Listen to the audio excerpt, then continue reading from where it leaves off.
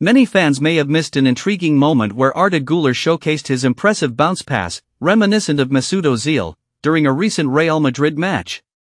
A video shared by a fan quickly went viral. Even though the move was simple, Arda Güler captured the attention of numerous Real Madrid fans on social media as he executed the bounce pass during warm-ups with Kylian Mbappe. Additionally, Güler engaged in a fun challenge with Rodrigo and Dani Carvajal, attempting long-range free kicks, but unfortunately, he didn't quite nail his kick in that round.